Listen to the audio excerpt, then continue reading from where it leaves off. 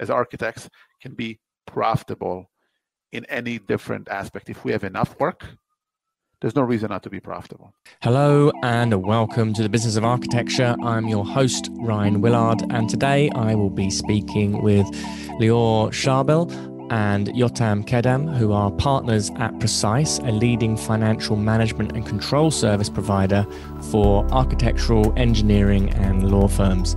So Yotam leads the New York office and Lior leads the international services. Precise was established more than 25 years ago in Israel in 1996, and they started to provide international services in 2011. They assist their clients in increasing their business efficiency, improve their key performance indicators, and maximize their profit. They do this by defining the firm's objectives according to industry standard KPIs. They measure the firm's performance according to the financial objectives set by the practice or the firm. They look at project management and control processes and billing projections and staff allocation according to these financial indicators. So this was a really brilliant conversation. I really enjoyed speaking with Yotam and Lior. We discussed a lot about the different issues that architecture firms face with their financial reporting and the problems that result as not having our eyes on the ball. So in this conversation, we look at cash flow issues and what's really causing them and how to avoid them. We discuss key performance indicators, what they are and which ones are relevant for you. And both Yotam and Lior give us a lot of context here for actually how we should be looking at key performance indicators and how that is related to the objectives and the mission and the goals of the practice. And we ask the question, is it really a collections issue? So one of the problems that Yotam and Lior and us here at Business of Architecture, we hear a lot is that we've got a collections issue, and Yotam and Lior dig a little bit deeper and explore, is that really the problem? So sit back, relax, and enjoy Yotam and Lior of Precise. This podcast is produced by Business of Architecture, a leading business consultancy for architects and design professionals. This episode is sponsored by Smart Practice, Business of Architecture's flagship program to help you structure your firm for freedom, fulfillment, and financial profit. If you want access for our free training on how to do this, please visit smartpracticemethod.com. Or if you want to speak directly to one of our advisors about how we might be able to help you, please follow the link in the information. Yotam, Lior, welcome to the Business of Architecture. How are you both? We're good. Happy to be here. Very happy to be here. It's great to be here, Ryan. Excellent. Now, we are straddling time zones. Yotam, you're in New York. Correct. And Lior, you're in Tel Aviv. Correct. And you are both partners at Precise, which is a company that specializes in really helping architects and businesses in the AEC industry get to grips with their finances, their financial tracking, their kind of capacity planning, utilization, all this kind of wonderful world of important financial metrics, which are often left a mystery to many architecture businesses. You guys actually help take control of that and give deep insights into the business. So I guess the first question is, how would you describe Precise and how did it come to be? So Precise established 26 years ago in 1996 by Lior Schnabel. Is the founder of the firm, and the two of us are the co-managing partners today. And it's actually kind of a nice story. It started, his father, Lior's father, actually owns a road engineering firm in Tel Aviv. And he just, Lior just wanted to help his father to take this practice or professional services practice and make it a business, like a business out of it, and deal with all the finance and all the things that all AAE firms, design firms around the world are struggling with. And it was so wonderful. So in a short while, friends came to the father and asked, can you do the same thing for me? I joined Lior in 2001. Yotam joined us in what was 2008. 2008. We have 9 more partners in Precise, and I think basically that's how it started. I don't remember the beginning of the question. No, that's perfect. How would you describe what Precise does nowadays? So I think at the end of the day, Precise provide financial services for AE design firms, but it's not just finance, because one thing that is unique about Precise, that we are working almost exclusively with designers and architects, interior designers, engineers in this industry, and we find it one of a very unique business. It's one of a kind, and we truly believe that in order to help an architecture firm or design firm to be more efficient or more profitable, you need to understand the nature of the business. So we are not a general consulting group. You won't find Precise working with all kinds of firms from different industries. So I think that's the first thing. I think this is what we are doing for the last 26 years, is really working with AE firms and understand the nature of the business. And I think this is part of the strength that we're bringing with us. And our goal, our ultimate goal, objective is to take a practice, or to take a firm and make it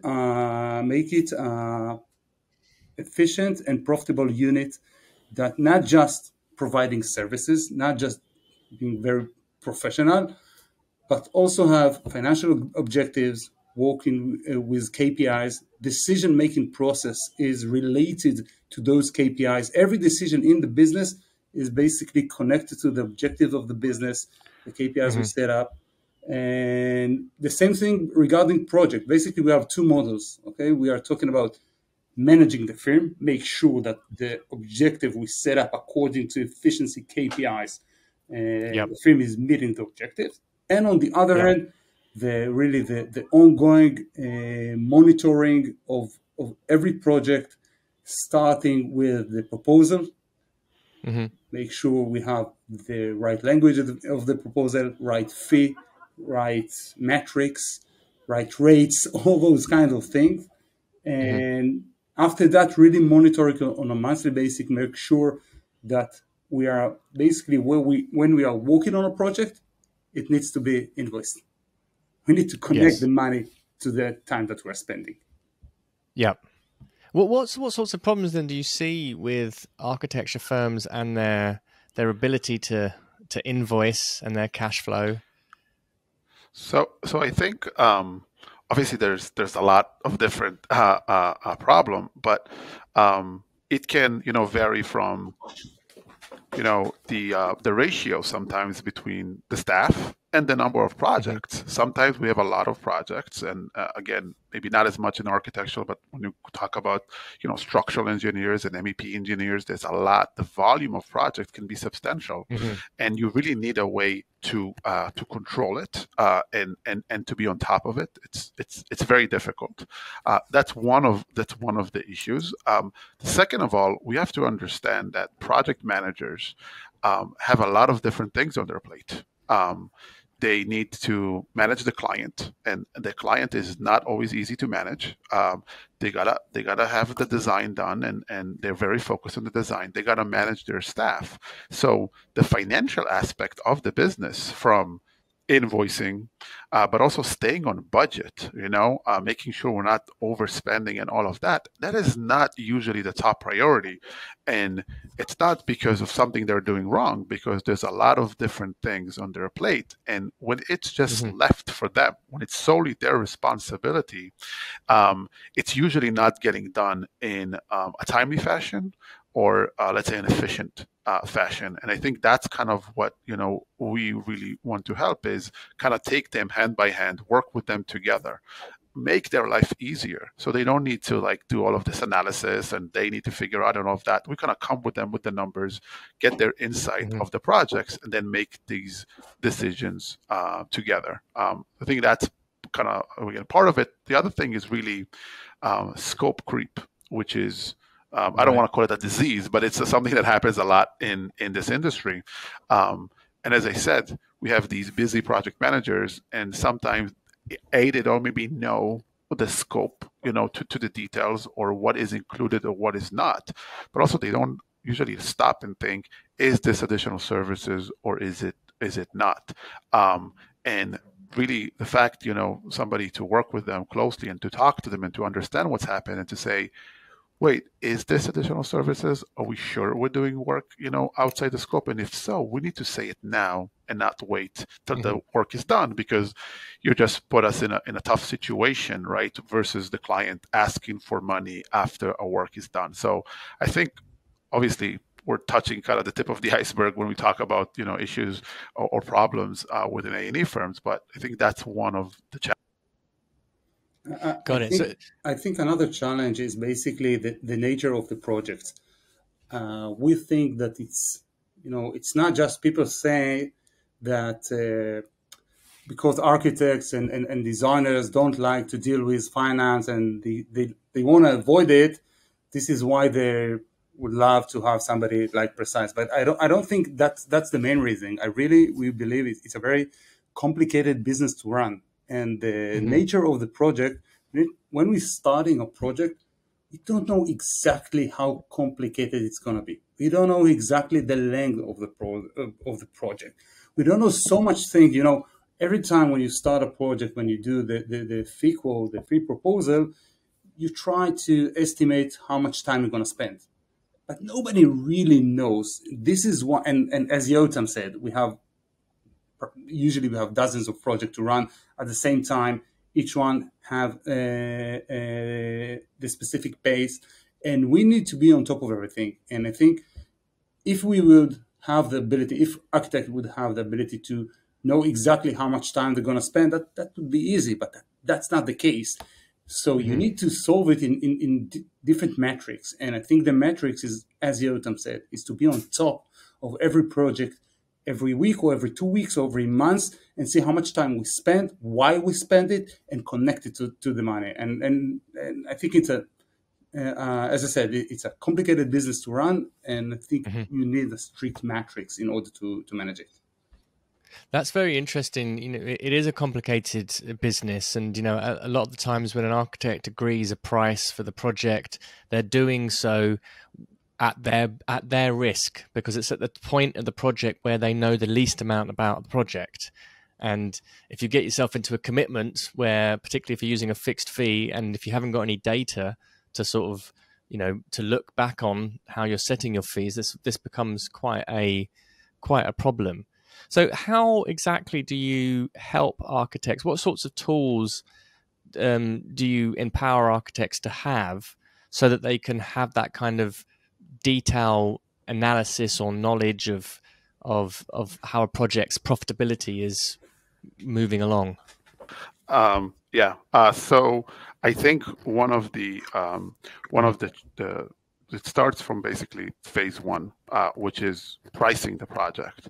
And as you said, we have to look at metrics, depending on the job type, if it's percentage of construction, dollar per square foot or square meter, and all of these aspects, but also to understand how our history, the firm's history, or the specific architect's history, what is our product that we're given? How long does it take us? Because we have to look at internal and external factors when we decide the fee. So that's something we also help, our clients with understanding. That is the first step. I would say it sounds complicated, but it's probably the simplest step along the way.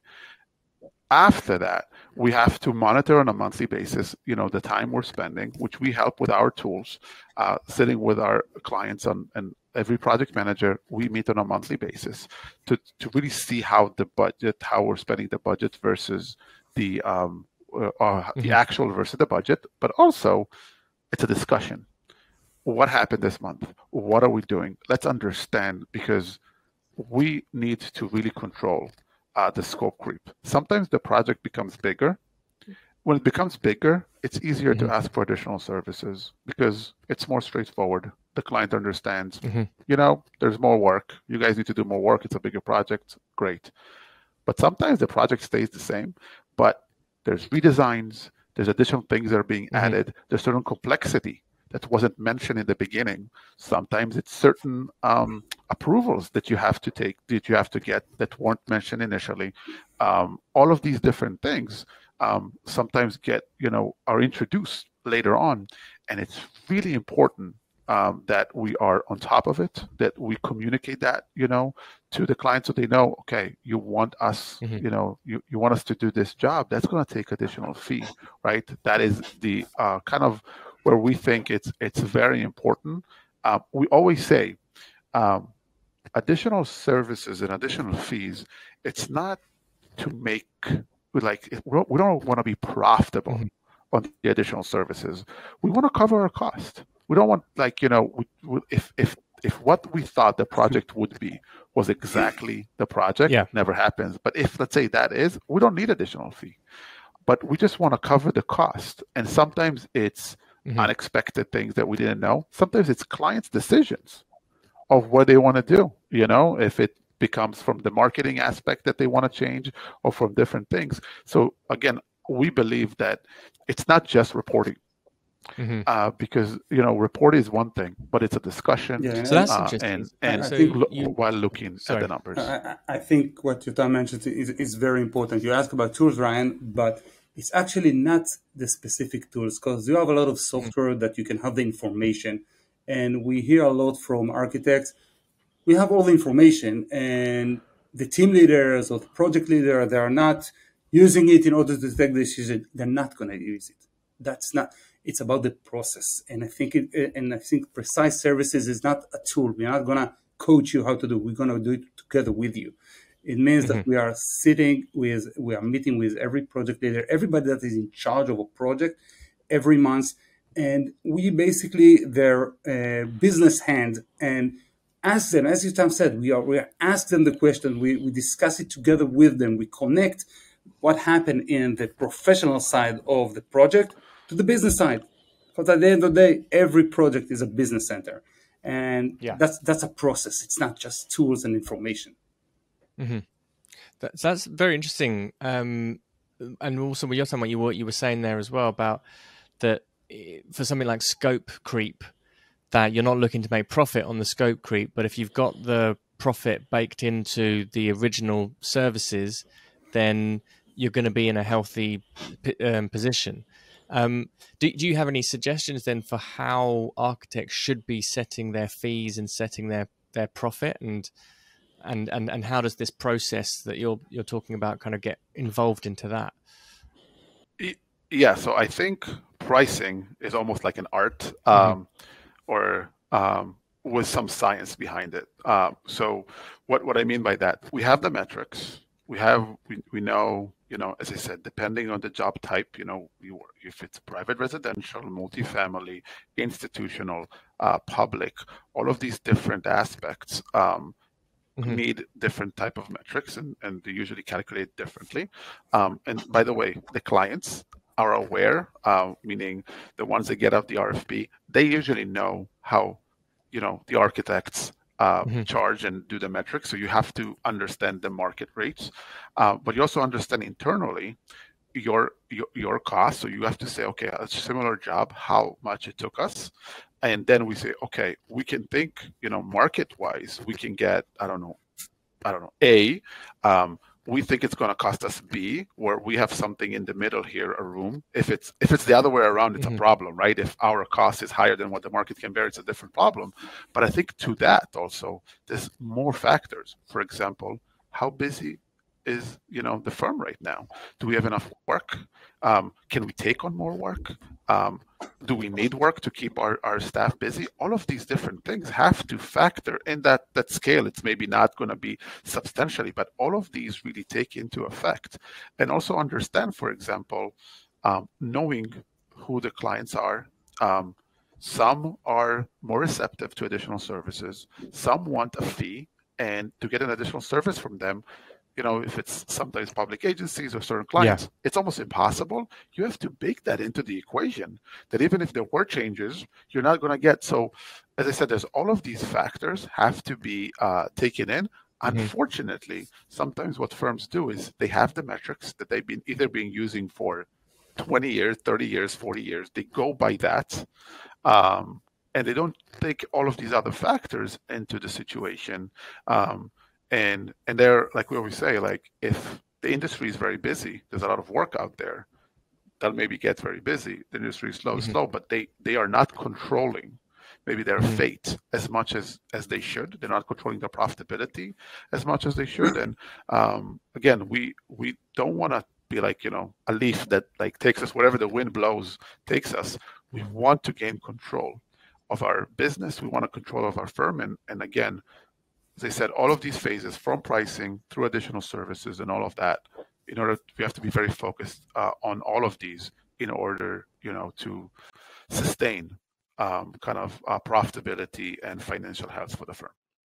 So when a practice is working with you, may they come to you with different projects then, and you would be setting aside different profit targets for each project, depending on the sector, depending on the length of the project, the risk involved?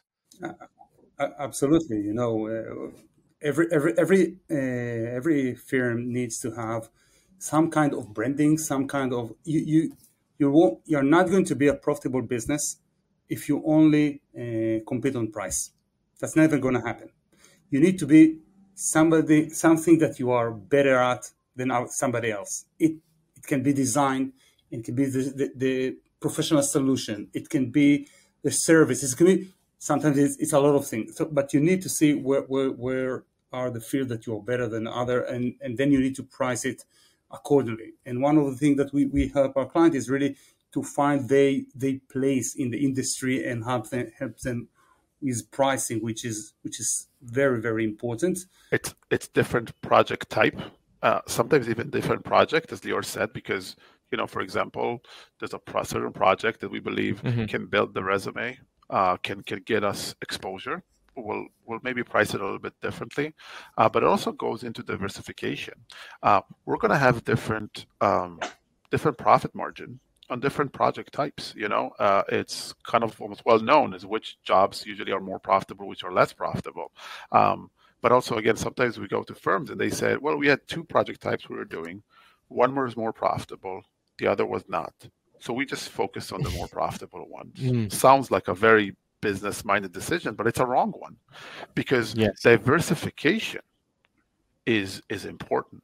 Diversification is a price that you're willing to pay, because you want to be risk averse. If certain job types, we had a recession in 2008, and we had obviously COVID. When we saw different job types, different markets react differently. So profitability is not the only way we look at which jobs we want to get. Diversification is important, but also some of the less profitable jobs tend to be also the more stable ones. And that is also very valuable to a firm. Maybe the projects doesn't look as profitable, but what it adds to the company's profit and the ability to keep the staff and the ability to take on jobs that maybe are more profitable but don't come in as frequently is very important, and is worth a lot of value. So there's all of these different things that we need to look for. Kind of a strategy, or from like a business model, more kind of big picture, but then everything has to, like every step of the way have to be looked at. And again, it's not just making those big decisions, but it's going to the project, pricing it, making sure additional services, making sure it's being invoiced, making sure it's being collected. All of these different things have to be taken care of in order to achieve profitability. When you say you're looking, stability of a project is actually very valuable to a firm. What does stability mean in this context? So, for example, we might have projects, I'll just take government projects, that might take 5 years. The profit margin is very low, but as a firm, it keeps a certain staff, busy for a certain amount of time, which means you can sustain a certain level of firm, right? Level of staff, which basically means that overhead is distributed more evenly over the staff. And again, if that project maybe wasn't there, then we couldn't afford the same level of staff we have right now. And therefore, our margin as a firm would be lower. So a stable project, obviously, we don't want it to be a losing project, but even if it's a smaller margin, it gives us, kind of stable income and enable us to be in a certain size and therefore achieve, from the other project also a certain profit margin. And if you can be in a position that you have both public project and private project, you can avoid crises, because sometimes crises affect the government project and sometimes the private. So that's a stability that is very important. By the way, so sometimes you say, okay, I don't. If will have less project and the workload will go down, I can cut my staff by 50%. But then you need to remember your overhead per every hour is going up. So we need to think of, as we said at the beginning, we need to connect the firm to the project, and every decision is affecting another one. This is why it needs to be a live process of monitoring the firm and monitoring each project and each new proposal on any given time. Right. Let's talk a little bit about cash flow into a business. So this is kind of going on that idea of stability in a project, and architecture is a very famous industry for it being, big swings in cash flow, or the money is very clumpy, we might say. How do you help a practice eliminate these kinds of swings in cash flow? I think it starts, first of all, when the firm is have the right profit margin. Mm-hmm. You can afford to have a month or 2 months with less cash. So we need, first step, make sure that the firm is not like 2-3% of profit. For sure, you're going to be in a disaster with cash flow. So this is the first step. One of the most important thing is we said we need to connect the billing, the invoicing, to the work that we are doing. Every month, we need to try and invoice every project that we are working on every month. And the billing, Yotam always said that collection get all the hit, but it's actually billing. Because if we can be sustainable and every month have the more or less amount of billing, the same number more or less, we're going to be sustainable, and it's going to be more or less the same number with cash flow. So we'll have another month. If it's a profitable firm with monthly billing, we want to, as much as we can, to try and meet the objective every month. And we sometimes start to work with a firm, and they said, okay, I'm doing billing every 3 months. This is crazy. And you can see those huge jumps, and of course it's going to affect cash flow. Cash flow is only, we need to remember, cash flow is after billing. And you need to have a billing projection, and you need to meet your billing projection, and you need to take the decision regarding operation according to that. So one of the things that we're doing staffing, and it's not just a projection, we call it a work plan. You need to work according to the projection in order to do billing every month and to have as much as you can a stable billing every month.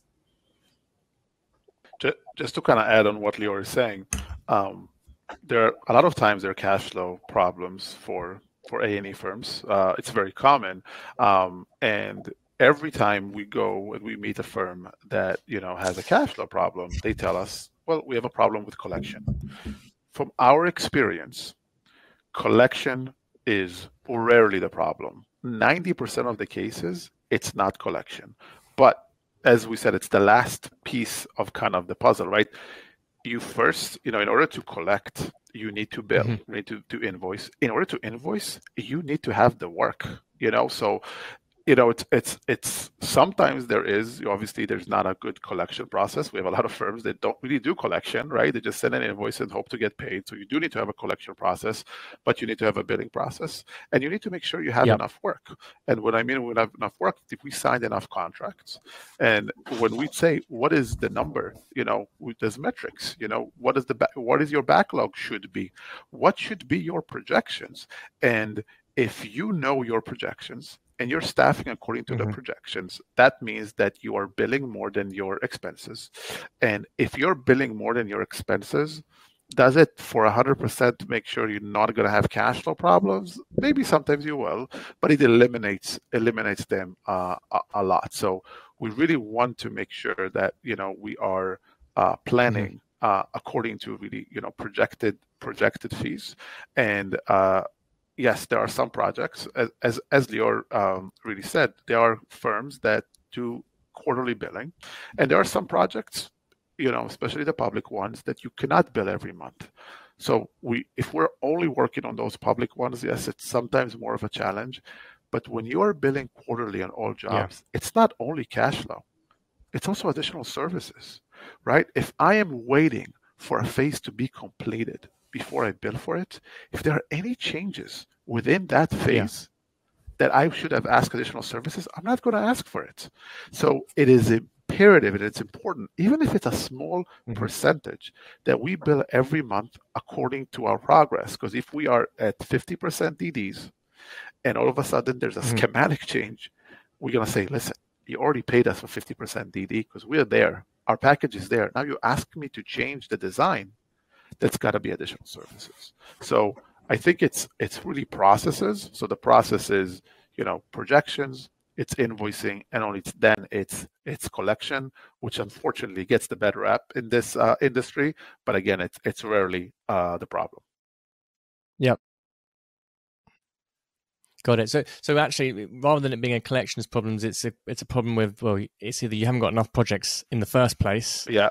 Coming in, that's what's causing the issue. That's why there's and also if they haven't been baking in enough profit and setting the fees right, that's also going to cause a big issue. Yeah, and as I said, sometimes we need to look at all of these factors. Are we signing enough contract? Are we billing enough? And then are we collecting enough? Now, if we are billing enough and we're not collecting enough, then yes, it's a collection problem. If we are signing enough work and we're not billing enough, then we have a problem here. Either we're not producing enough, we're not efficient enough, or there's additional services that are being missed because we are working, obviously, but we're not producing, and there is work to be done. But if there is not enough work, then we just don't have enough work. So it's important with a firm, because we always get this question, what is the most important number in an architectural firm? What one number should I focus on? There isn't one number. If you are only focused on one number, you missed it, so you have to look at different numbers, different metrics to really understand where you are and then make decisions accordingly. Yeah. Interesting you were saying about the practices who might be billing quarterly, okay, and how that's a pretty dangerous thing to be doing. And it's not uncommon. I've heard architects in the past, they've said it's a collections issue. You probe around a little bit and then they say, well, actually, we haven't billed the client for 6 months. And it's like, well, okay, that's a problem. And obviously billing by milestones puts your cash flow at a very vulnerable position, because a milestone can be moved by the client. As you say, scope creep might end up meaning redesigns happening, or that there's planning issues. So if it's going to be, if you are, for example, taking on those institutional projects where you're not allowed to bill monthly, how do you kind of bridge the gap then on that kind of thing? Is this going to be a case of making sure that you've got enough diversification in the portfolio just to be able to float a project like that? Yes, so we would advise to have this at least a few kinds of project. If you have just one kind of project, and you also need to see, as Yotam said, one of the things that to monitor a firm, when you monitor it on a monthly basis and you discussion the issues, you need a flow of projects.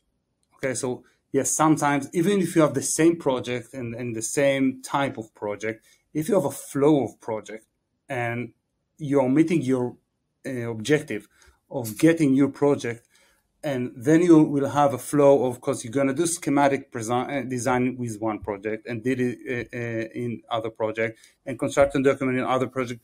Therefore, you need to have enough project and enough volume in your business to meet those objectives. So that's the first thing we look at is actually the backlog, the how much workload we have. Backlog is the remaining balance in signed contract. Then we need to see that it's not just one number. We need to see that we are meeting this number on a monthly or at least a quarterly basis. Getting enough project is super important. It's not just one number. If I have one huge project at the beginning of the year, that's not enough. I need to have this flow. The second thing, as you said, is the diversity. To have a diversity, try to have different type of project. By the way, also different sizes of project. Okay, sometimes you're taking like the smaller project, or if I'm talking about maybe there is the project that takes a long time, but they are very profitable.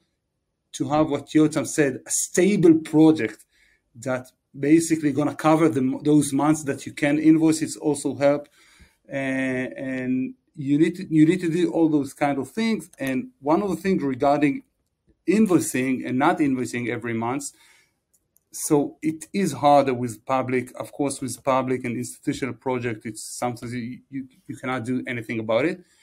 But one of the first things that we are doing, Yotam spoke a lot about the fee proposal. You have a lot of things in the fee proposal which are not the fee, that are super, super important. Is the language, what's included, what excluded. And we see every time we start to work with, almost every time, I wouldn't say every time, but a lot of times that we started to work with architecture firm, we see that they're missing some of the language. And then after a few months, after a year, when the project is have those things and it happens in reality, you cannot go back to the proposal because you didn't have the right thing that protect you along the way. Because you're gonna spend time on change orders. It happens in at least 80%, Yotam, correct me if I'm wrong, of the project, if not 100%. And if you don't create yourself the right language in the proposal and the opportunity to go back and say to the client, listen, this is exactly what I said in item 10.2 that's going to happen, and I'm going to charge you for it. It's a different world than try just, okay, I need more money because I'm spending time, which is sometimes the case.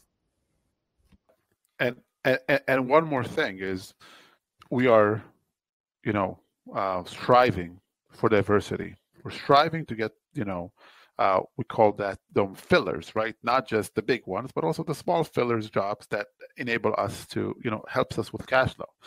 But even in a firm that's only working in, call it institutional public jobs that are being billed by milestone, and they're telling us, okay, our problem, we're not profitable or we have cash flow issues because we can only bill at a milestone. That is not the case. That's not the reason you have a cash flow profitable, or it's not because of the milestone. Because if you think about it, if you have 10 projects, and you bill everyone every 3 months, or even if you have 3 projects and everyone you bill like once every 3 months, every month you're going to have a big invoice that's coming out. So it's going to kind of average itself out. Maybe the first 3 months of the life of the firm, you have a cash flow issues. But after that, you have a lot of different projects that bill at milestone. Cash flow is going to be okay because we're always getting these big payments.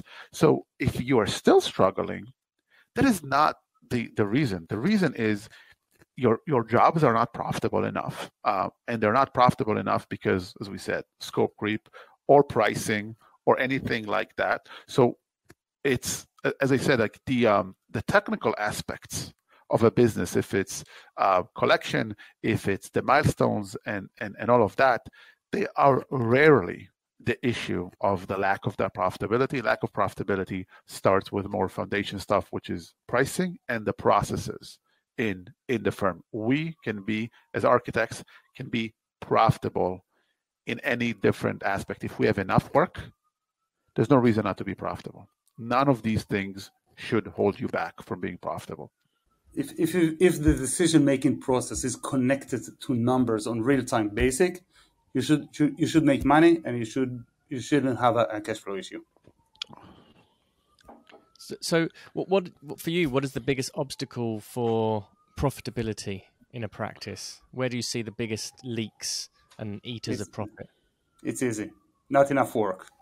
We always said, when we start to work with a client, we are working with one of the most landscape architect in the world. And she asked me when we started to work together, what can go wrong? If I will work with you guys, is it a sure thing that I'm going to be profitable and have money? It said only one thing. You need to bring the work. We can't help you with bringing in the work. Once you have enough workload and all your other decisions regarding the project and the firm are connected to real-time, not just information, but numbers and processes, there is no reason why not to be profitable and to have a relaxed and nice cash flow. Yeah, it's as Lior said, workload is for us the number one issue that we see for lack of profitability. But it's also the willingness to have these processes in place, the willingness to kind of factor business aspect into a project.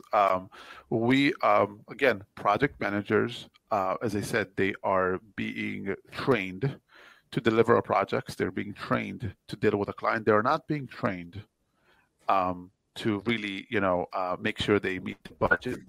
The ability to work with project managers and the ability to train them, educate them, and work with them together to have kind of more of a focus on the budget of the project from the firm aspect, because that is also something that we think a lot of firms are struggling. Their project managers are not focused on profitability. Yes. Yeah. So we spoke a little bit about collections not really being the main problem, even though many architects say that it is.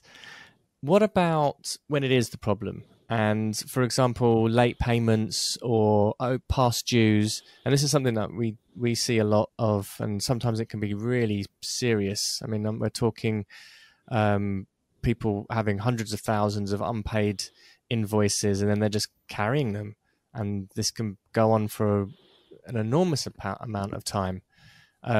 Usually it's some sort of developer who hasn't got their financing, and then the architect kind of continues working on, and the developer says, we'll pay you on this one, we'll pay you. And then to kind of keep the architect sweet, they say, here's another project. And then the same thing happens again. And if we're not careful, then we've got a little client here that's... Yeah. It's like the famous joke about the architect that said he had two problems. Number one was that all the projects are losing projects, and number two, that they don't have enough projects. I think collection obviously it's also a process, so it needs to be a process. We say here the squeaky wheel, kind of gets the oil. So, if you need to be, in contact with the client when things, again, every firm is different. Every country is a little bit different in the payment terms. For example, in New York, 30 days is usually the accepted terms. It's something over 30 days. We got to treat it for collection. And if it's, emails, phone call, escalation to partners, and etc.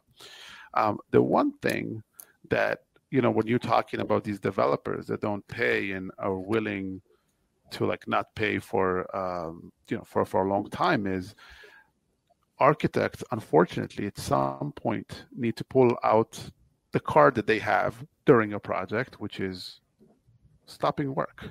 They have to be okay to stop work and until they get paid. You have to remember, you are not supposed to finance the project. That is up to the developer. You're not a bank. Yeah. You're not supposed to finance. You should feel okay stopping it. It doesn't have to be in a nasty way. It has to be listen, your project is not paying me. I have to pull up the staff that's working on this project to another project that is paying me. I mean, there's nothing I can do. I'm not punishing you. It's just the fact of, economics. I have bills I have to pay. I have payrolls I got to do. So we gotta put that, and do it in a way that's maybe not as offensive, but you have to be willing to pull that card out. Yeah, so we said before that you need to connect the money to the time that you are spending. The client needs to understand it as well. There is no other way. I think another thing that we must do is, and we talked about it, is make sure that in your proposal, in your contract, you want to have the mobilization, You need to have partial payments. Everything needs to be in writing. You can't be in a position when you send three invoices to the same client and they not pay. It cannot be. And as Yotam said, we cannot finance our client. And another thing that is very, very important is you need to understand your client and try to know about them as much as you can. Different countries have different culture, different payment system. Getting money from China or from Saudi Arabia, it's not the same thing as getting from London or New York. And you need to understand it. Sometimes, you have a great project with issue of payments. You're going to know that you're going to get paid only after 90 or 100 days. You need to take it into consideration in your pricing, in your payment phases, and all those kind of things. You need to have a very good understanding. What is the project that you're going to do? What is the clients that you're going to work with? And it all needs to be in the proposal. It needs to be there, and it needs to be in the contract. Once it's there, usually the issues are much less than if it's not there. Is this something that when you first start working with a business, you might do an audit of their clients and the diversity of their clients? Yes. So first of all, like a risk analysis, if you like. Say it again. Like a risk analysis of the types of projects that they've got on in the business as a first audit. Yeah, well, one of the things that we don't believe in one-time thing. It is one of the first things that we are doing when we start working with a client. But even if you have a great client, you need to see how is your revenue distributed between different clients. If you have one great client, amazing client, the best client in the world, but 80% of your income is based on this specific client, that's an issue. That's an issue. If it is a AAA client, you need to have a distribution between clients. You cannot be dependent on one client, even if they're the best in the world. So yes, we are doing risk analysis, but as I said before, we need to do it every month. Every month, it's a living creature. Architecture practice is a living creature that needs to be fed every month. Yeah, and I think analysis is important. Obviously, we want to understand. I mean, for us to really, the first thing we do, as Lior said, is we analyze the firm, understand for a lot of different aspects or all of the aspects of the firm. So it's step one. And then you got to have a continuous process and make sure you continue on it. What for you are important performance metrics so that you can really tell the health of a business? Are there ratios that you like to look at? Things like, net fee against full-time employees or profit rates? What are the sorts of metrics that you like to look at as a group, or some of the key ones that you would pull out to kind of ascertain the health of a business? Yes, so you have few KPIs, key performance indicators, that it's super important to revise and monitor on a monthly basis or even more than that. The first one going to be, of course, the income per technical or professional employee. How much do we have a 10 employee firm? What needs to be the revenue every month or every year? Or if it's 20 or 25 and etc. This is usually the easiest one. And again, you need to know the industry benchmark. One of the first things that we are telling our client when we start work with them, if your colleague is doing, for example, X, why you need to do X less 20%. So usually the reason is efficiency. Is all the things that we discussed. Yeah. It's not other thing, because if we usually going to compare one apple to apples, it means if the branding is the same, you need to have more or less the same income. By the way, it's a myth that the high-rise projects are the most profitable. It's not necessarily the case. You need to be efficient. It doesn't matter what project you are doing. So this is basically the first one. The second one is we also look on the structure. What is the ratio between the revenue that we need to have and the money that we are spending in producing the work, which is the professional employees. So this ratio is very important because sometimes, if I mentioned before, income per professional employee, you have a very top-heavy firm. You would expect to have more money per professional employee than a firm with a lot of juniors. So that this is two indicators that going to lead us. If, by the way, if we're just going to follow those two, we're usually going to be a profitable firm. But there is a lot of other indicators. For example, utilization. How much billable hours should I expect from architect? By the way, it's not the same number in New York, in London, and Tel Aviv. It's not the same number because law firms the work law are different. Other things, cultures are different, and all those kind of things. So you need to know what is the number. Yeah. If I'm producing less billable hours, then my colleagues have an issue. It's an efficiency issue. I can earn more employee, but just fixing processes of how to be more efficient. So this is few of them. Yotam, can you think on Yeah, I think first of all, when we talk about KPIs or metrics, as Lior said, it's not can be like a number in like a vacuum. It's got to be versus the benchmark, versus the industry. Because we have a lot of firms that sometimes say, oh, we know all of our numbers, but we don't know what they mean.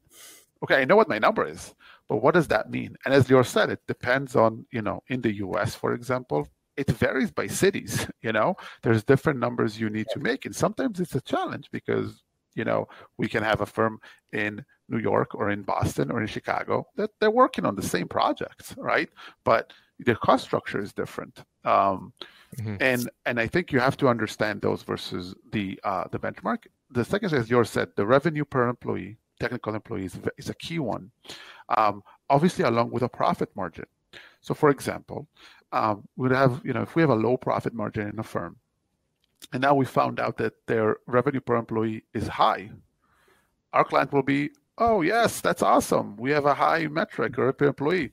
But wait a minute. If you have this high metric and your profit margin is still low, that's not a good thing. That's actually a problem. I'd rather you have a low revenue per employee than have a high one, because we know we can improve you, right? But I don't know if you're at your ceiling at your revenue per employee and you're still not profitable, then it's a structural issue. And that is like a bigger dip. A lot of times we have a low profit margin because our revenue per employee is low.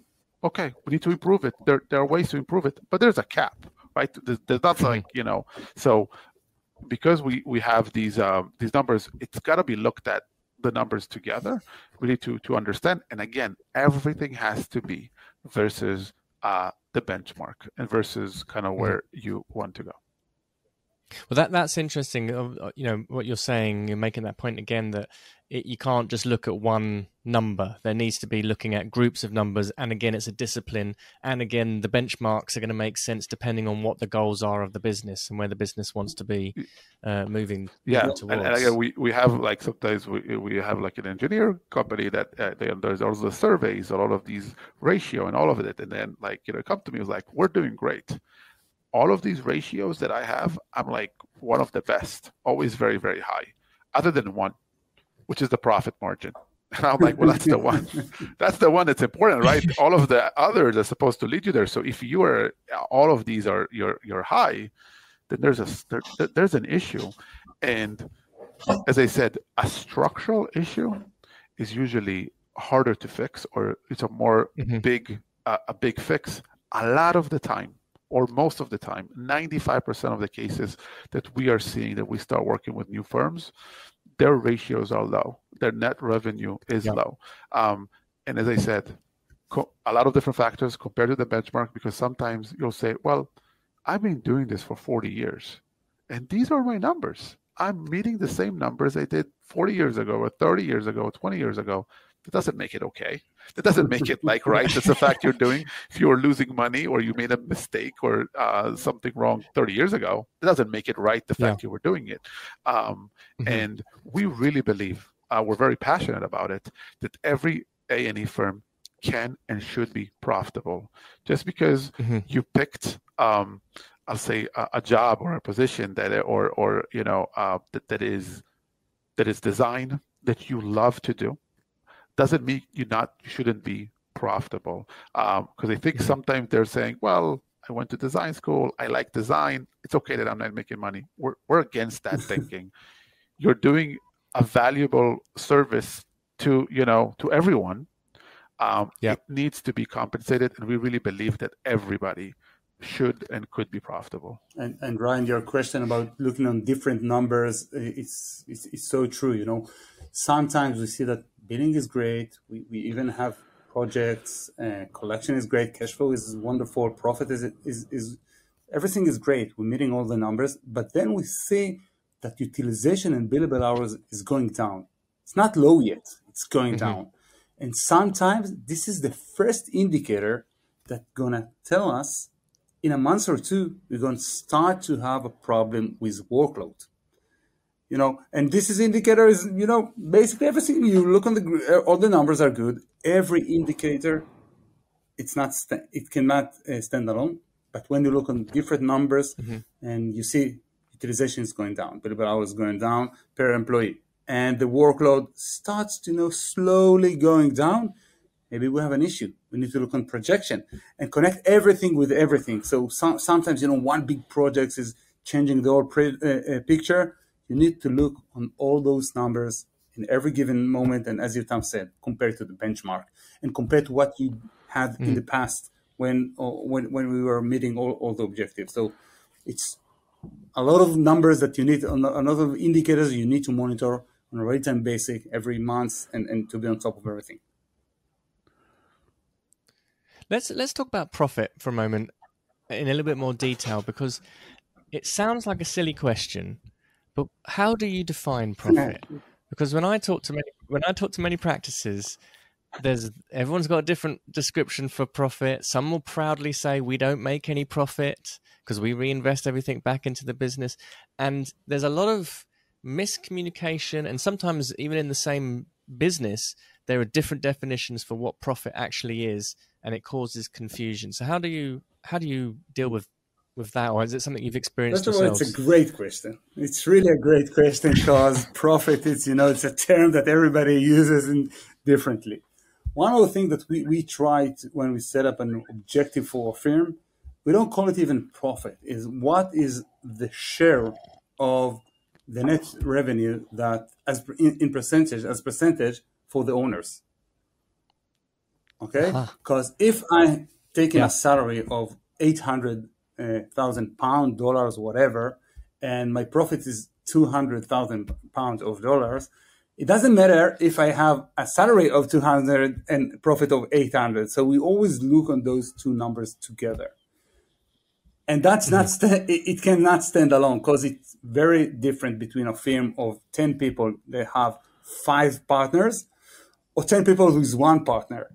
So you need at the end of the day to understand, we start with the structure, and if it's let's call it a normal firm, we will look what is the net revenue as a percentage of the, what is the net income as a percentage of the total revenue of the firm that the owners going to have. And usually when we start work with a lot of architects that we started to work with, they told us, we are making money, but we are investing in the business. And you can't look it for a long term. It's at the end of the day, we provide service. So 80% more or less of the expenses, or 70 to 80%, it's salaries. So how much can you put into the business as an investment? You can buy new computers or invest in new software. That's fine. Of course, you need to at the end of the day, you need to invest mostly in your people. Great people, great staff is a super important key, and keeping the staff. It's a super important key to keep a sustainable profit. And if a firm is investing in the business for 30 years, something here is wrong. To Lior's point, the investing part, because the overhead expenses are a small part, of the revenue, right? Most of our cost is salaries, and we can't really reinvest in salaries, right? It's an ongoing investment. But yes, we can buy computers, we can, renovate the office. There's certain things, but in reality, the only way or reason why a company that's profitable is not really showing cash profit or has collect or cash flow issues is during growth, right? Because we're hiring and hiring, because we're doing more and more work. Eventually, obviously, we need to be in a stable place that we're also making profit. So it's only the case of, we have a lag between we have to pay our staff. Then, for the work they did in the past month, we pay it. Then we bill for it. And then later we get, we get reimbursed for it. So we always have a lag of a few months, but it's not a lag of years. So we have to make sure that if a company is stable and not growing, reinvest is very minimal from a profit perspective, which is, for example, why banks would love to invest or love to give lines of credits and loans to growing firms, because they're saying, okay, that's fine. They're growing. Eventually, they're going to be profitable. They're going to pay me. I'm getting the interest now. Awesome. But I also know that I don't have a big liability because they're going to pay us back. So it's really the reinvestment part is really only if the company is really growing. If not, then that's probably not the reason why you're not profitable. There's probably some other. There's probably another reason. Self-deception happening. Regarding banks, usually they like to give you the money when you have money. Not when you need it. When you don't need it. When you don't need it. That's their goal. Yeah. Amazing. Yeah. Brilliant. Well, I think that's the perfect place to conclude the conversation there. That's been really, really fascinating insights and an amazing set of services that you guys provide. If people want to get into touch with you, what's the best way for them to do that? I think it's, we have our website that, they can reach out there. We have our LinkedIn account. We have all of our contact information that we can maybe provide here. That's, I don't know, Lior. Super. Yeah, maybe we can leave an email address or something. They can go into our website. Sorry, we are working on a new one right now. It's not that new. We're not very proud of it, but it's gonna be awesome soon. I think that's it. No probs. Great. I'll put that information into the details. Lior, Yotam, thank you so much. Thoroughly enjoyed our conversation. Thank you. It was great being here. Thank you, Ryan. It was a pleasure. And that's a wrap. And don't forget, if you want to access your free training to learn how to structure your firm or practice for freedom, fulfillment, and profit, please visit smartpracticemethod.com. Or if you'd like to speak to one of our advisors directly, follow the link in the information. The views expressed on this show by my guests do not represent those of the host, and I make no representation, promise, guarantee, pledge, warranty, contract bond, or commitment, except to help you be unstoppable.